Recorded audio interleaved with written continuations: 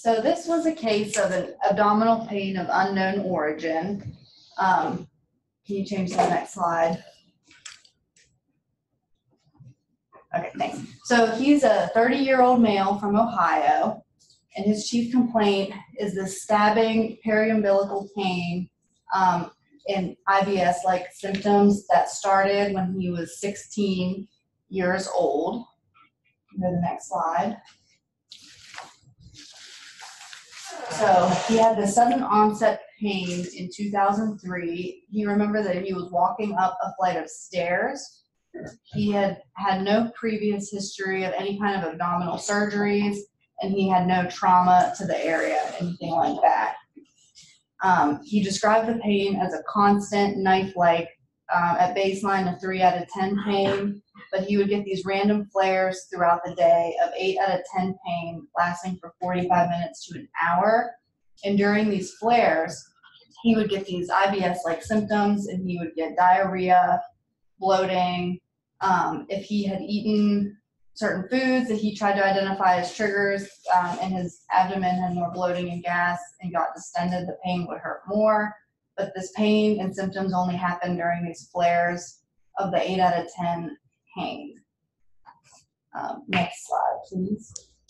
So we only got records, since he's from Ohio, we were able to get records from Cleveland Clinic, Columbus, and Mayo Clinic, and since they only keep records for so many years, we only got them starting in October 2013.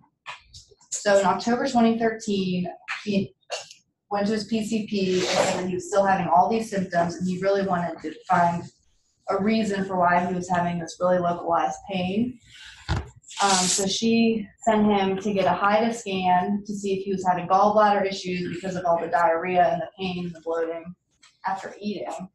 But he got the HIDA scan, and his ejection fraction was 80%. And then he also got a right upper quadrant ultrasound, which showed no convincing finding to account for his pain.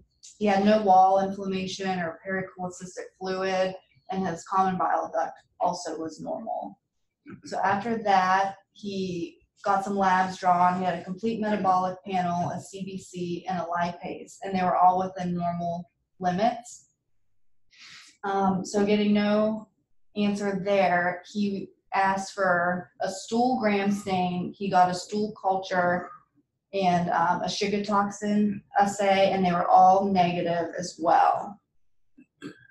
The next slide. Okay. So then after that, he got referred to a GI doctor at Cleveland Clinic, and that person did a colonoscopy with random biopsies up through his terminal ileum. All the paths came back as normal tissue, no pathologic findings. So that was all in the month of October.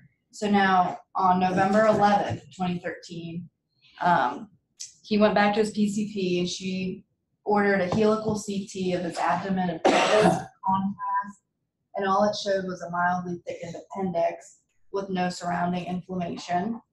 So she then referred him to a general surgeon at Cleveland Clinic, and he underwent a lap appy and cholecystectomy, and all the tissue findings from that were also normal.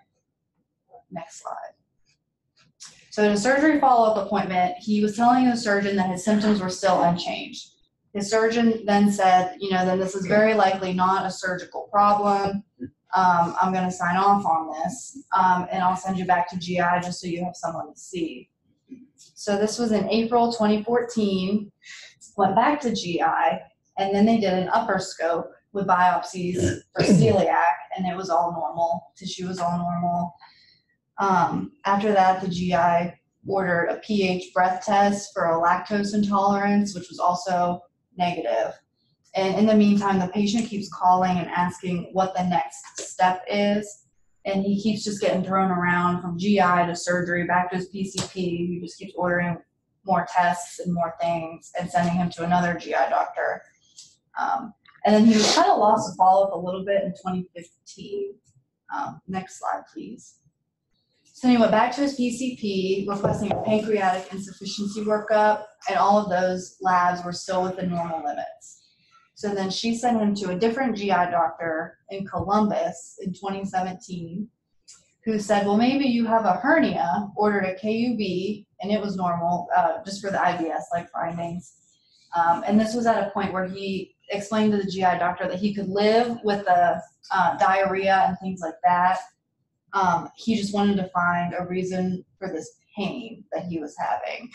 So he said, maybe you are just having some kind of distension, constipation, something like that. So the KUB was normal, referred him to general surgery again in Columbus instead of Cleveland Clinic. And they did another abdominal CT with instruction to bear down during the imaging to see if he had any incarcerated hernias or anything like that. So the CT only just showed some diverticulosis of the colon. So then he went to see his new general surgeon in January of 2018. This general surgeon said that she would do an XLAP to rule out an occult hernia of a focal fibrolipoma. So next slide, please. So he had the XLAP in February of that year, which really showed a 2 millimeter hernia with pre-peritoneal fat. But the surgeon injected 1% lidocaine to the area of the distribution of pain he was having, and the pain went away for 3 to 4 weeks. So he went to his surgery follow-up in July of that year and said the pain was back. And then the patient mentioned that he thought the lidocaine injection helped and wanted referred to pain management in the Columbus area. The surgeon said she didn't even know a name of anyone that did pain medicine in Columbus and that she would get back to him. So 3 days later, there's a telephone encounter in his chart that she gave him the name of the clinic.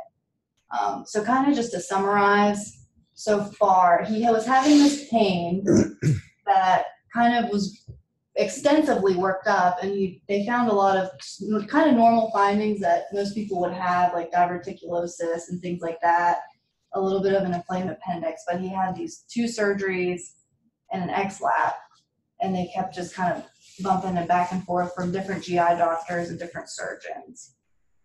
So next slide, please. So now after the XLAP, he was seen at a pain clinic that she referred him to, and the physician at this facility recommended trigger point injections with Kenalog. So that was performed like a week later and provided him 5 days of relief. In the meantime, he was referred to a different physician in GI, now Mayo Clinic, which he was previously at GI in both Columbus and Cleveland. So this person at Mayo Clinic was seeing him for the abdominal pain as well as the bloating, suggested the TPIs like they had tried for the pain, and did a very similar workup to every other GI doctor for the bloating, the celiac, testing stool giardia, breath test, C. difficile toxin, again, finding nothing. You can go to the next slide, please. So he was then seen by a general surgeon at this Ohio Health, where he had been to the pain clinic, and because he had noticed this abdominal bulge. This general surgeon thought maybe this could be a recurrent hernia from that small 2 millimeter one he had, but he couldn't palpate the defect, but there was that significant pain with palpation to that area of pain that he's had this whole time. Ultimately, this physician said that he wasn't going to do surgery because that was tried before without success. And so what ended up happening and how he got here is that a family friend of his referred him to the WVU Executive Medicine Clinic this March. So you can go to the next slide. Thank you. When he was seen here, the HPI is basically all that we have just talked about. His physical exam was benign, except for just the pain to palpation of that area around the umbilicus, and no significant social history, no alcohol or drug use, anything like that, no family history. So really just this localized pain that's been worked up ad nauseum, basically. And so here, Dr. Navalgund, who was seeing him, tried some trigger point injections in that superficial area since that had helped previously, but he did it with 0.25% bupivacaine rather than the Kenalog that provided about 10 days of relief. So at that point, he he offered him cryoablation to the area. Since this was only providing temporary relief and we had localized, he now thought it was this anterior cutaneous nerve distribution that he could then cryoablate and get him some more long-term results. So last Monday, Kristen and I got to watch this be performed, where he went in and cryoablated the area at WVU Hospital. You can go to the next slide. So unfortunately, he has not been back to follow up with us after this. It's next week or so, but Dr. Navalgund has talked to him on the phone, and he says that he's doing well about a week after the procedure. So far it's looking good. Next slide, please. And so the neat thing about this cryoablation is that this cryoablation is used for many things, but it's never been used necessarily here for superficial cutaneous nerves. And so if this works, that could be something like another tool in the wheelhouse for people. But so cryoablation, just a little bit about it quickly. You're intentionally damaging the nerves. You use image-guided insertion of probes onto the area of the nerve, and then the probe conducts the extremely cold temperatures with liquid nitrogen or argon gas. And then you follow it by a period of rapid rewarming, which causes the neurolysis. And while this is going on, you put cotton over the skin area and make sure that it's wet, just to prevent frostbite to the superficial area. So this damage then causes a disruption in the pain signaling from the area of pain to the brain. So like this guy he basically had trial injections done prior to localize what nerve is causing the pain to ensure that this more invasive measure will work. Next slide, please. So the relief is a variable time length. It just depends on how quickly that person's nerves regenerate over time. But on the order of months is like the typical time frame. And then it can be repeated if desired when the pain comes back. So some of the more common uses for this cryoablation are you can do medial branch nerves for like facet joint arthritic pain with people who have pacemakers. You can do this for occipital neuralgia, ilioinguinal nerves, and the intercostal nerves. So that's just a little bit of background on cryoablation. So our overall thoughts for the case and why we thought this was so interesting was, one, the new adaptation of this cryoablation procedure for the superficial cutaneous origin of the pain, as one of the many opioid-sparing modalities of pain or of treatment for pain that's offered here at the pain clinic. Yeah. So, but one thing that I thought was super interesting was that he kept having these symptoms, and at one point he had mentioned, prior to having one of his many scopes, they gave him some Ativan, and he said that relieved the pain for the rest of the day, even after I think it was the EGD that he had. So I think after that, they should have maybe referred him to a behavioral medicine clinic to maybe think if there's something maybe a little psychosomatic going on with the pain. Because also in his chart, he mentioned that he had low back pain as well.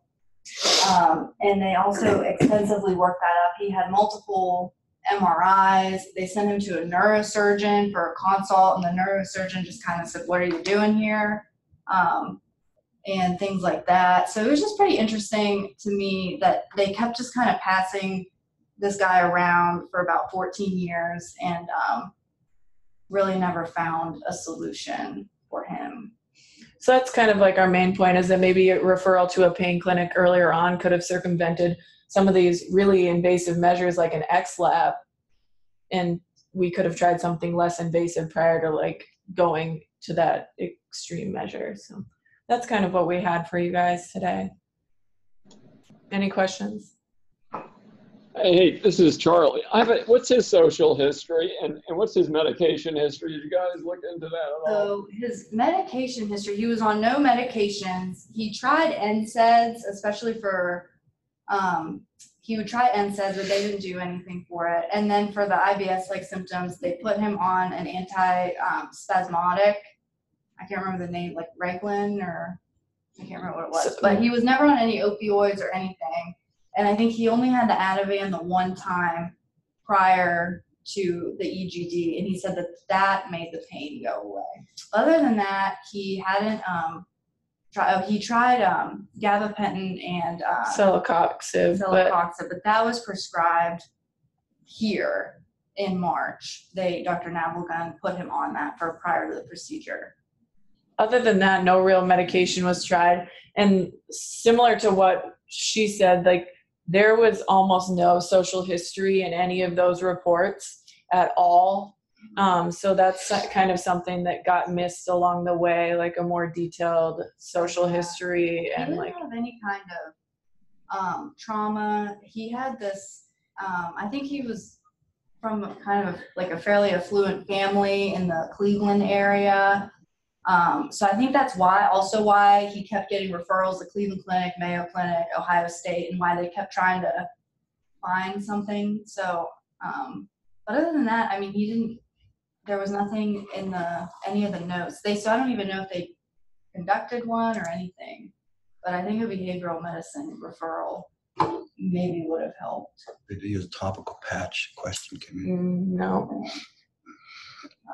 No lidoderm, Greg. Just X-Labs.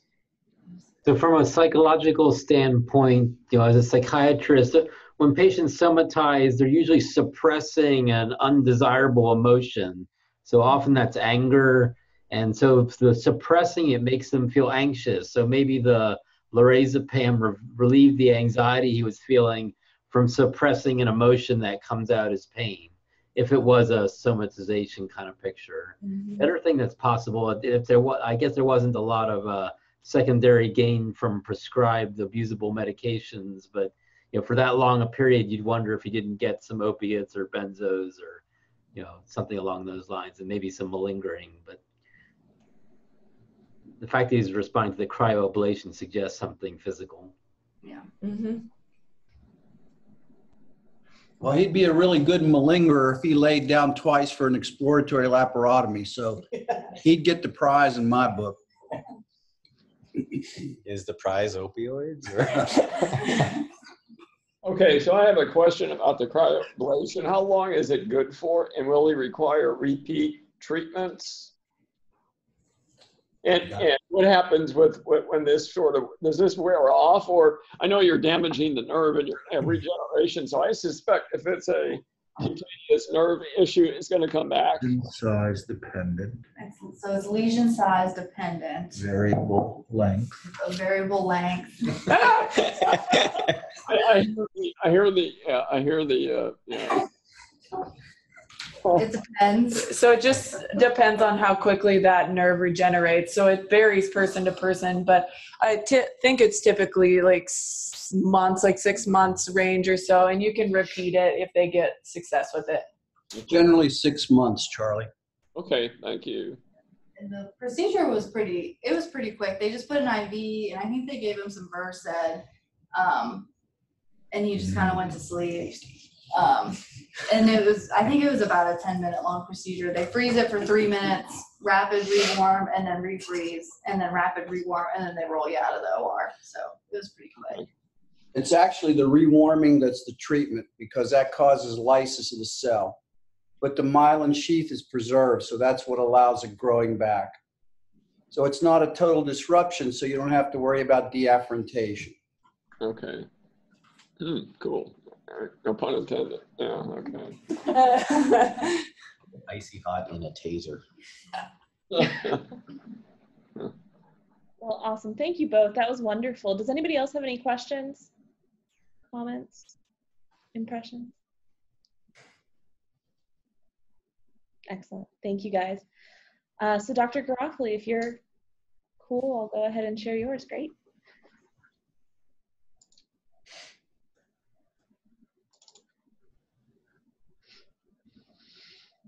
Boom. So we're going to go over just kind of a conglomerate of random new pain medications that have come to the market or are working their way as well too. You just jump to the next slide. This is also, I believe, the unveiling of the Echo PowerPoint template background thing too. So We already went over learning objectives. We're going to go over new medications. So next, here's the general gist of some of the newer products that are out there. One of them actually is not on market yet, but to be determined, I guess we'll say. It's certainly not an all-encompassing list. There's maybe one or two other ones that I could throw in at the end if you guys wanted, but this is the gist of what we'll just cover briefly. Next slide. First thing's going to be the calcitonin gene-related peptide, or CGRPs. We love our acronyms, of course. So this is the revolution of the migraine market. Migraines, to me, thank God I don't have them. But it's one of those, as far as diagnosis goes, the way that we work things up, to me, it's very troubling because we have these requirements of saying that you have to have, for a real chronic migraine scenario and treatment, you have to have like basically one every other day, or if not more. And, one a week is really disruptive to anyone's life. At least it would be to mine. So these things, these particular products as a new avenue, a new mechanism of action, are really making pretty big impact for people. Lots of studies out there, but just talking about the observations. So basically the CGRP stuff is throughout the body, but we're really concentrating on the CNS and the brain area, specifically the trigeminal nerve overall. And that's really where we're going to see the action for these things as far as migraines go, or migraine treatment. Next slide. So here's a chart I threw together of what's out there and available right now. In addition, the fourth product is coming to market relatively soon, either any day now or the end of the year or next year, however the market works it, of course. But the application was accepted already. So just going in the comparison here, I apologize for including brand names, but when we're talking MABs, I feel like we just need to be real and say a brand name every now and then. So if you're recording this, I know, I'm sorry. So we're going to use the brand names. The first one to the market was the Aimovig, and then we now have Ajovy and Emgality, and the generics are there for you. What's the difference between them? That's probably one of the biggest parts. Overall, you're seeing when successful, pretty drastic decreases in the amount of migraines, and people's lives are getting a lot better, with a reduction or lack of need for the other typical treatments, which I'm sure we've all had 3 to 6 to 60 hours of CE on for the amazing management of migraines overall. But the first one that came to the market, if you go to the middle row for the mechanism of action, that was the actual receptor blocker. And pretty much everything that's come to market after that is now something that actually attaches to the CGRP itself. Tomato, slight difference there, but it is a completely different mechanism of action, still CGRP related. The big thing there is the first one, the actual receptor blocker. A lot of the GI folks are in an uproar because it's causing, I believe, constipation, and that's one of those limiting steps there. And that's the preference then is to go to the other agents that are attaching directly to the actual CGRP. That's observational. I just personally, maybe I don't have the time, but just personally haven't seen all these studies and everything indicating that. But that, especially actually in the Morgantown or WVU-ish area, that's what we're hearing a lot of. Price for these things is pretty comparable. It's expensive. But then again, if you add up all everything else, even medication-wise for other migraine treatments, you're going to come across as relatively across the board, really.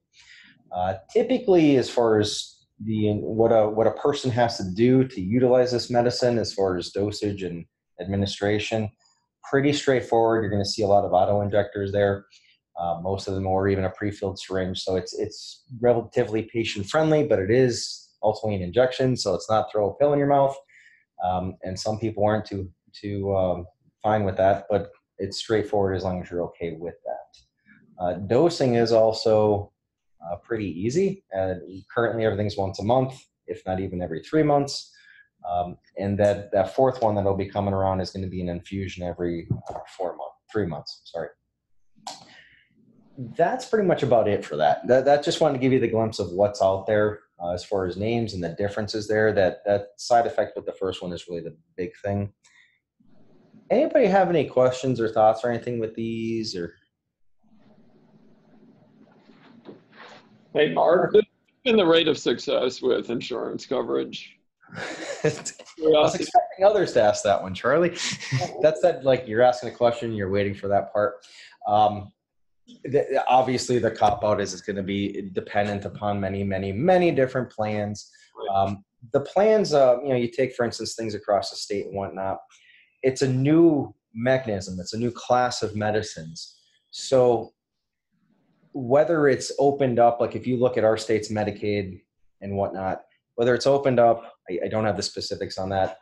Even if it's not, though, as far as prior authorizations, that bad word we all love to hate, odds are the leaps and bounds that somebody's going to have to go through to get this medicine. If you've had migraines for a while, you're probably going to have already gone through them. So the prescriber, dispenser, whoever is going to fill out that paperwork relatively easily, because just in the lifestyle of having these and the treatments in the past, you probably have been through it already anyway. It's kind of like those Pamoras, the peripheral opioids for constipation. If a patient walks up to a counter in a pharmacy or a clinic and says, I have constipation, they've probably had it for 10 years and have been self-treating, and now finally asked you about it because it's constipation. That's not fun. Same thing with migraines, where they've probably already gone through that. So yeah, there'll be paperwork universally or electronic. But just anecdotally, seeing decent access, I can't say that nationally, though. So good question, though. I was hoping for that one. Alrighty, I guess we could jump to the next ones, or next slide. So next up is this Benz hydrocodone. I don't know if you've ever heard of hydrocodone, but we'll talk about that. Brand name is Apodaz. We'll stick to generics for this one, but next slide. This one's pretty funky. I'm the last person to teach MedChem, but every now and then it gets relatively cool in a nerdy way. So this is simply a prodrug. You're probably already thinking abuse deterrent formulation, which in concept perhaps, but not in FDA approval, but certainly the idea here. So you've got hydrocodone with acetaminophen, and you add benzoic acid, as you see on the left here, very simple, typically a food preservative, among other things. That's added to your hydrocodone. The GI tract cleaves that off. They call it ligand-activated technology. It goes in your gut, and your enzymes cleave the benzoic acid off, and then you're left with hydrocodone. This same concept, not technology, but this same thing is being researched with methylphenidate as well. So we might see this in other facets of life as well too. So pretty general thing. Next slide is one thing you want to keep in mind. You can jump right down to the bottom lines here. Very uniquely, the thing that stands out is that if you're looking at the dose there, less of this is equal to more of the regular product, which, at least if you're feeble-minded like myself, it's quite baffling, because you would think if you're adding benzoic acid to it, the numbers would be exactly opposite. Comes down to some technical / relatively straightforward pharmacology of it getting in the body and absorption, all that great stuff. But the bottom line of what somebody has to remember is that the lesser amount, the 6.12, but the 6 is equal to 7.5 for the hydrocodone part. Acetaminophen has no relevance for that part. This is not approved by the FDA as an abuse deterrent formulation, although the intent is obviously as a prodrug abuse deterrent formulation. One of the future talks we are either doing or we're doing here at the clinic, I can't remember, is actually going to be on abuse deterrent formulation opioids. And it's really tricky in the current environment to get things approved all the way and to market. We'll touch on that, I believe, in the next product. But things to keep in mind that we tend to, as healthcare professionals, jump over when it comes to things like muscle relaxants or even opioids 10, 20 years ago. This is approved for short-term, 2 weeks max, for acute pain. Well, what the heck do we do with our patients that have been on hydrocodone acetaminophen for 30 years? There's a thing called off-label. There's the reality of it all too, but that is included in the approval. So just wanted to have that in there. Just like hydrocodone acetaminophen, it's a C2.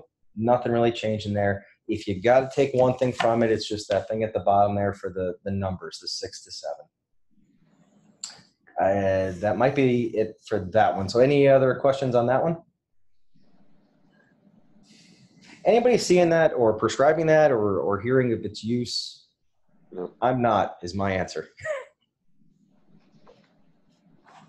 Okay, crickets. The question here was why did they develop that? The big market out there in industry right now is these abuse deterrent formulations. That company never went the next degree to do the specific studies for it. Knowing that if you get it to market, if it's not approved as an ADF, it's just that it gets more complicated. But if you have it on a market, you can still have it utilized. So, good question. All right, speaking of ADFs and things coming to market and all that, let's review a drug that you cannot get today.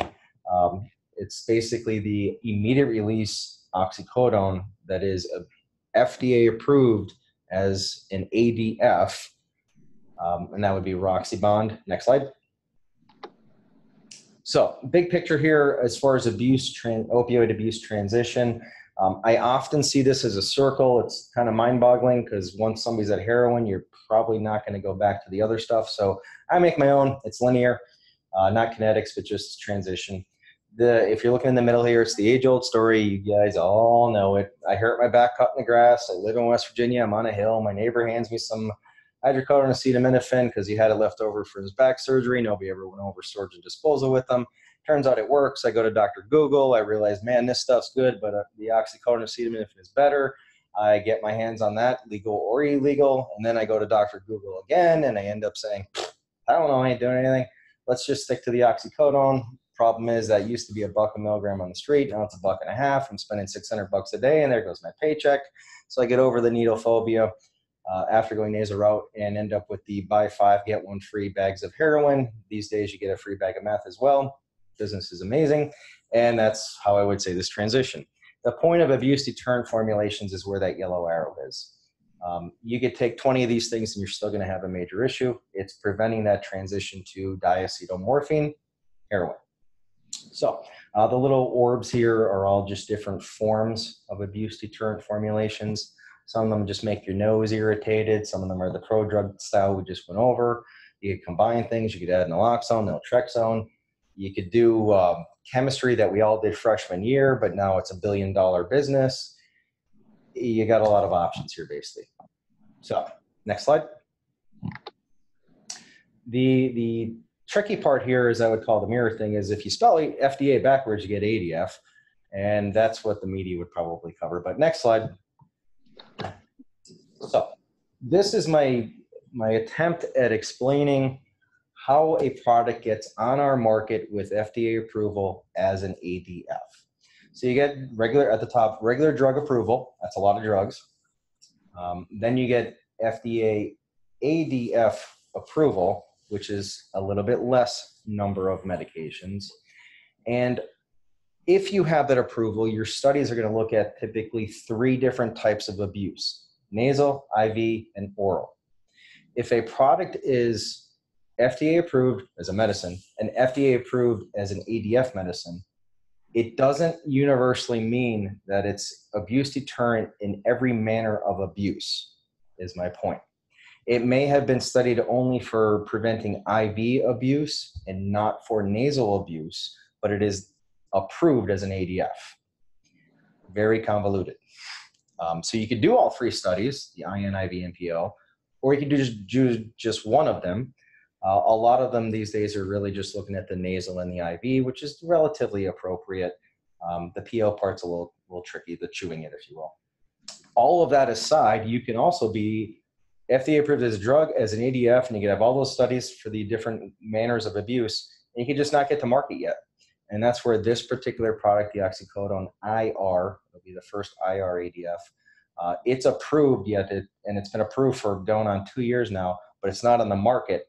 And last I was told, it's because they were looking at manufacturing issues in Puerto Rico, and it was a huge, dare I say, climate change event or whatever, hurricane that affected a lot of things on there, electricity and all that.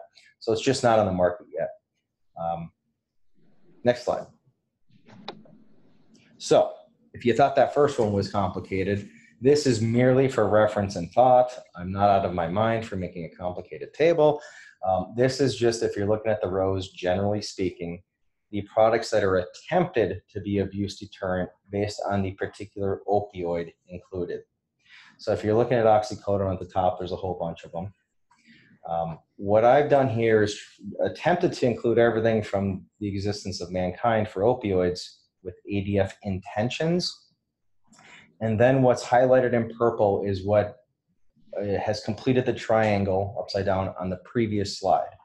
It's FDA approved in general, FDA approved as ADF, and it's on the market right now. So those are your half a dozen ADF products that are on the market right now. But Charlie's question on the last one, coverage is very sporadic. There's only about, I think, 4 or 5 states that have mandated coverage of ADF products, opioids, in their formularies. We're one of them, actually. But that means that at least one has to be. It doesn't mean that they all have to be.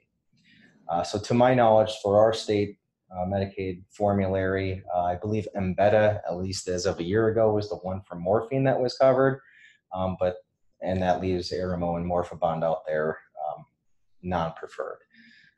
But very few states have that mandate in general. So you have those 6. What's not included on here is the one I was originally pointing out, the first immediate release ADF that's already approved all the way, just not on the market yet. And that's a really, really tricky one in concept of how it's working. Because along the way, all these things have always been an extended release. And the intention is to take something that's a massive dose relatively and prevent that from getting a dose all at one point, which is pretty straightforward in all of our logic as healthcare professionals. The IR formulation cannot do that.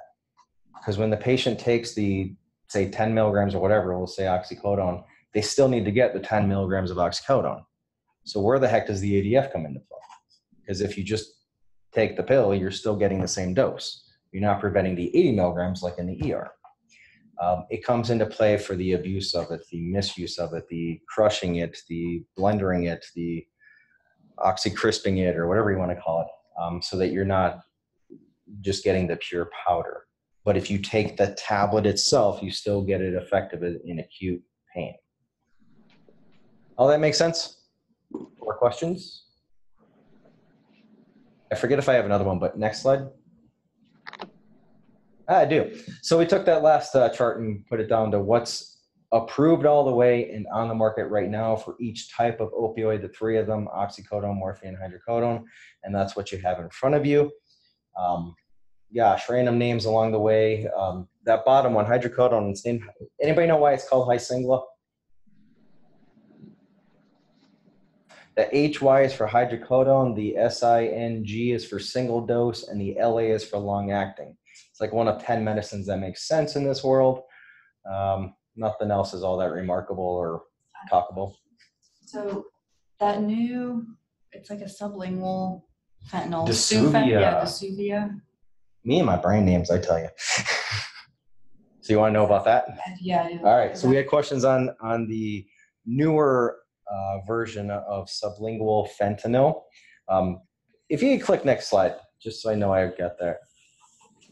All right, I'm gonna come back to that at the end because that was actually the one that I omitted because it's used primarily in ERs and whatnot. So all of those things are great and whatnot as far as abuse deterrent formulations. One of many methods for reducing risk for patients and providers alike. But you can still take 20 pills and call it a day. My version.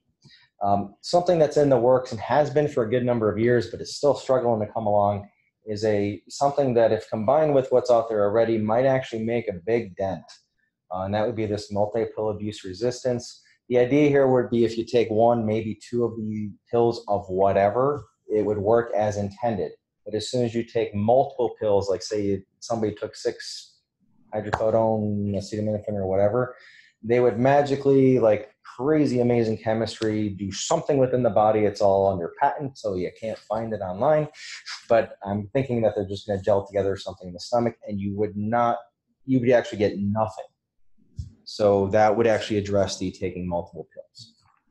It is not on the market yet. It is not out there. We cannot deploy this yet as a method, but it is in the works, has been for a while, but it is in the works. And that'll, not even talking anything big pharma or whatever, that'll actually be a good day when we have that weaponry in our tool belt.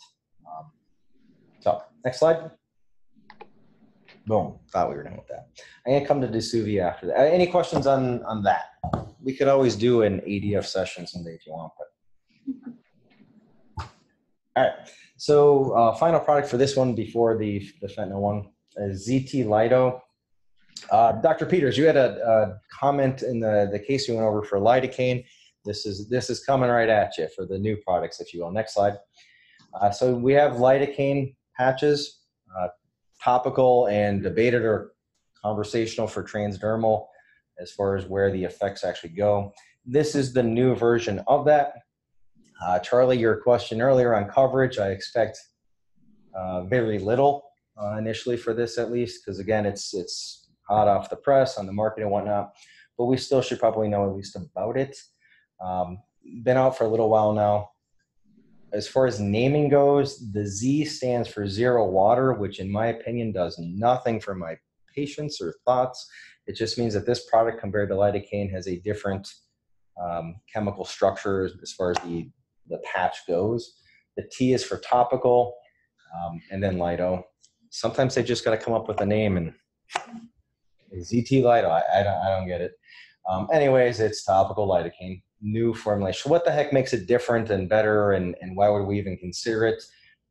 Before we get to that, one thing just to keep in mind is, especially since it's still summer and hot as ever out there, I remember working at a pharmacy for a summer that was near the beach, and one of the main things we always had to keep in mind was for anything topical, that sunburn happens, especially if you're at the beach. So it's not here, but if you put a transdermal fentanyl patch on something that is inflamed or the vasodilation, you're going to absorb more, and that's not going to go too well. So same thing to keep in mind here. Back to this particular product, this thing, if you could see on the picture here, it's easier to pull apart as opposed to if you think about taking like a sticky postage stamp or something, you got to go by the edges, and it's just tough if you don't have nails especially. This thing has you fold it down the middle, it works a little bit better. Same type of dosing, you can use up to 3 for 12. You still don't want to get it wet, but people are saying, oh, it sticks a little bit better and whatnot. And you can cut the patch to use smaller doses, I guess you'd say, or for areas. Next slide, still on this one. So direct comparison of what's out there, because studies never do that. Formulation, it goes to that Z within the title. It's just a different polymer, a different substance that's holding the medicine in there. Probably the biggest thing is this 1.8%. You're looking at basically equivalent to the 5% for actual effect because of the different chemistry and the makeup of the product. So even though it's a smaller number, you're still looking at typically same effect. The bottom line probably for the patient is literally at the bottom line of this. The main goal, I believe, was to work on the stickiness so that you don't have to duct tape the things to your skin or whatever else you would come up with as patients. We hear it all. So that this aims to address that in general. I believe that's it for this one. Next slide. Yes. Any questions on their products thus far, or? All right, so just because Buzz Lightyear's on the screen, we'll leave this slide on for a little while and touch on the sublingual sufentanil that was brought up. That, anybody want to volunteer anything they've heard or read or thoughts of your own, or you're wondering what drug I'm talking about, or? So a couple months ago, since I'm hearing nothing, a couple months ago, the FDA approved another opioid. The heck were they thinking, right?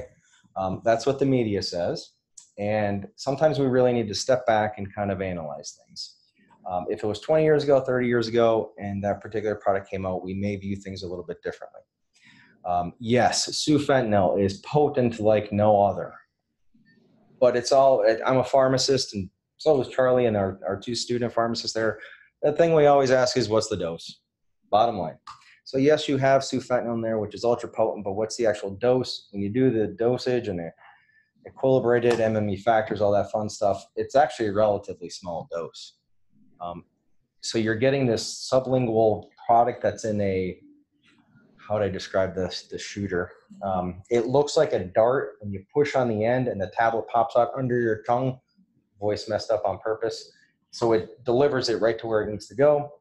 A little bit harder to, not that it's impossible, it's not abuse deterrent, but like the fact that it's not a pill in itself, it's this product that you shoot into your it's like looks like an oral syringe maybe, and then the pill pops out the bottom. So it's just, it would take a lot more work to get all that together and have 10 of them or whatnot. It's a new product, so I think you were saying something about cost. Everything's always expensive.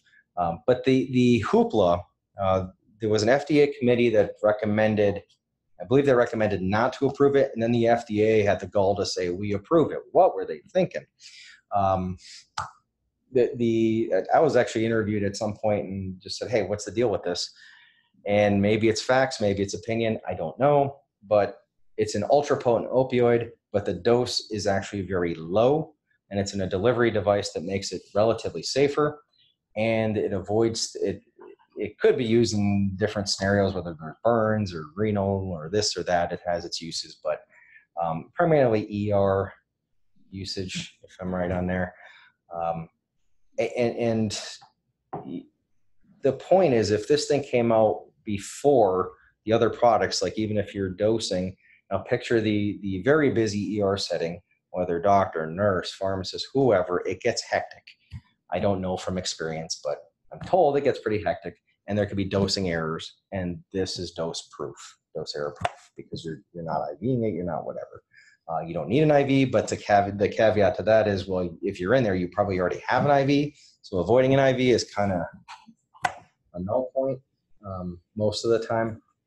But the overall point is that it's not really off the wall. It's not going crazy on, approving yet another opioid. When you look at the actual dose of the thing, this isn't all the headlines read, this super potent thing. And it's like, yeah, but it's actually equivalent to like a hydrocodone tablet or a morphine tablet, less in many cases. So does that address? It's micrograms. It ends up being the equivalent, I think, don't quote me, but it's relatively something like 10 milligrams morphine, something like that.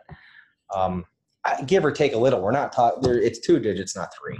So the trial was in like knee replacement patients or something. Yeah. They, I believe they have some follow-up ones too, but they brought that thing to market in an opioid crisis, which just makes it very tough and whatnot. So That lady that owns a drug company that developed it ran around here. okay. And she said the Department of Defense contacted her to develop it.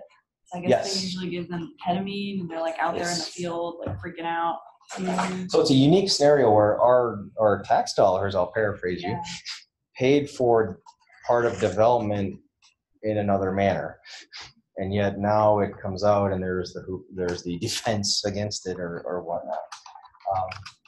It's worth the conversation, but it's not going to fly in every single department. So, what do we? Once she's You took care of it. Okay, sweet. Any questions on that or any of the other ones? Got one last slide coming up here, basically on just like what other things are in the pipeline, if you will. But any other questions or anything? Dr. Garofoli, there was a question on the chat. It just says, I foresee EMS field use for this product if the cost is reasonable. Do you have any idea about the cost on? It's expensive, but you're talking about if you're talking the ER, nothing's cheap to begin with. EMS probably along those same lines. I mean, when you see your hospital bill, everything's a lot anyway. And then there's all those workings for formulary and coverage within any hospital too, and they're all working on that. But it's that age-old, if you have to do it 100 times to prevent one error on dosage, and then that could mean a lot more, obviously the human side, but the money as well too. That's for all of them to figure out. But yes, in utopia, like the question asked, if cost is not a major concern, then you're looking at less errors and a dose that might not even cut it in many instances. Is conversations I've had. Like I know the headlines are talking about how potent it is, but it's not that high of a dose. I'd actually have a concern of not being enough, but for some reason it seems like it gets the job done. So. Alrighty, so to the pipeline. I guess we'll say adios, Buzz Lightyear. Next slide, please. So here's, and there's many things. There's always the quest for the Holy Grail. Some things that have just caught my eye as far as what they're working on and might even have a chance. We've got Nectar. And the idea with that one, if you think back to that multi-pill abuse resistance thing I talked about, so that's talking about taking multiple pills. One of the other ideas here is with this Nectar, the NKTR-181 as they're calling it now, you'd have to, as I phrased it here, take it Tuesday to get the effect on Friday. So you're going to get rid of potentially a lot of abuse because it would take so darn long. It's not that immediate sensation like a cigarette to the mouth or whatever. That's one thing that's being worked on, is just as far as getting into the CNS, obviously very slowly. Another thing, we know, of course, mu receptors, but now we're finding in science that there's either mu1, mu2, or subparts of mu, whatever we decide to call it. And these peptides can work specifically on those particular parts. This is kind of one of those, but the idea is if one part of the mu receptor contributes to respiratory depression and another part or another number or whatever we call it does not, then we might be up the right tree for getting the good effects without the negative effects. Bottom line there. Beta-arrestin is probably right along those same lines with that olaceridine. Semi-interesting one is this peripheral kappa agonist. So if you think about the Super Bowl drug of the constipation ones, the Pamoras, your Movantik and et al., this would be along those same lines, but as an agonist in kappa, not mu. Something else they're working on, basically. Then we have the sodium channel blockers, very, very specific sodium channels. So this wouldn't be getting the effects on the heart, because I know all of our minds go right to that of like, oh my goodness, what about the heart? So this is just going to look to affect the surge protectors, as we call it, for pain pathways. Glial cell activators, been studied for decades really as far as glial cell in general. That's your security guards. They're just kind of there, but if you get them going in the immune system, when there is a problem, then they're going to be activating and annoying all the pain modulation or pathways. All of these are just things that are being studied. All of them or none of them might make it actually to help our patients, but just some of the pipeline agents. The bottom line is they're all still attempts, next slide, at the quest for what's been going on for decades of something that works for pain but is not addictive nor deadly as far as respiratory depression. If we ever get there, I don't know. I wouldn't bet on it. I'm a betting man, so it's irrelevant. That's that. That's questions, comments, whatever else you got. Very thorough. Awesome. It's very thorough. I mentioned something. Hey, could I mention something to the group that maybe some of you had come across in the newspaper this morning? And the title is Life-Saving Medicine Goes Digital. Did anybody see the Dominion Post this morning? No, okay. So anyhow, something I did not know was actually in the works, but there is now a website where someone can actually get naloxone, okay, in the mail through an internet, based portal. And it's called naloxoneexchange.com. That's one word, naloxoneexchange.com. And it's developed by a pharmacist in Chicago. And it's developed by a company called Script Health, which I don't know much about. Maybe somebody in the audience might, and perhaps at the Pain Center. But anyhow, this is a 2-dose minimum purchase, and the cost is about $140. Okay, so I tried to enter the website. Now the website captures all the information you put into it, and it keeps it. So I didn't really dig deep into the website because I didn't want to put anything that was an identifier to me, specifically. But I was just, I found it rather intriguing. that you can, certainly it improves access to the drug. In West Virginia, you still need a prescription, as far as I know, for Medicaid patients and for the certain insurance companies. But this is an available site for patients who live in West Virginia, Pennsylvania, and Texas. So does anybody have any insight or any knowledge of or has used this site? Okay. Well, it's there. Okay, here's the paper. Find the article and send it. Yeah, you can have this. Yeah. That Charlie, good find there, and I love that you got the actual paper. There is some hoopla around that, and sometimes it's like a stigmatic barrier. We have in West Virginia the Board of Pharmacy protocol for dispensing naloxone without a prescription, and that's kind of the old style. Now there's the standing order. It was under Dr. Gupta. It's under somebody else now. I can't think of their name, but which basically makes it so that you could charge insurance for it. Those guys with that website, they've actually been in touch with our Board of Pharmacy. There's our one main person, Krista, and they're doing good intentions, but they may be skipping a couple steps because even though the standing order is there, you're still supposed to provide some education, some random things and whatnot. But ultimately, it's trying to get it out in the community, which is a good thing. Rick was actually just bringing up a good idea where my personal kick on this is more of a real estate type of thing. Location, location, location. We should do our due diligence as healthcare professionals to get naloxone out there. But if you deployed it like defibrillators, that may help as well. There's actually been an article or two about having it on airplanes because people needed it at some point. And should you be getting on an airplane with too many opioids in you? No, but it happens, and what are you going to do? I wouldn't say location, location, location to replace discussing it and providing it to patients, but in addition to, there's certainly the cost issues to come into play. Typically, the expiration date's about a year, which is synonymous with every prescription. And there was a study actually done by a group down in our state, down near Huntington, and the study actually showed that it really, like, confidently will last at least 2 years, if not more, even though all the labeling is going to say a year, which begs the question of all medicines. I know. But that's at least out there where to give somebody a leg to stand on. One of our colleagues, CK Babcock, did that one and his team. So there's a lot of hoopla out there with that, and I don't know if anybody else has any other thoughts. Naloxone's a big one, but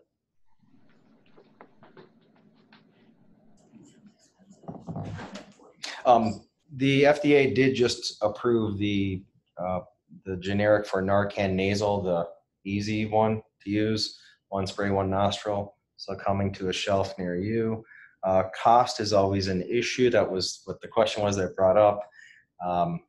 Very long discussions on that. I think we're a minute over, but we could do a naloxone someday too. But you're looking at typically about, as of now anyway, something in the realm of 100 to 150 for those types of products. Usually 125 to keep the lights on in the pharmacy, 150. All right. Awesome. Thank you, guys. Thank you, everybody, for attending, but thank you, Mark, and then Caitlin and Kristen for your case. That was wonderful. So, guys, we are out of time today. Our next session is on the 15th, and of course, I'll send out that reminder. Okay. Bye. Bye.